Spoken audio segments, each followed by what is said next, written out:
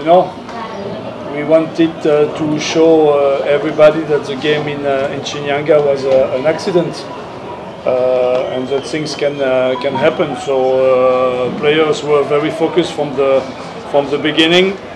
We didn't let this team expecting and hoping anything. We scored very quickly. We had the control of the game.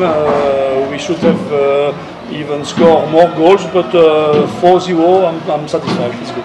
We made a good performance, serious performance with the rotation in the team. We had opportunities. Just in the middle of the second half, during 10-15 minutes, we were a little bit less lazy, I will say.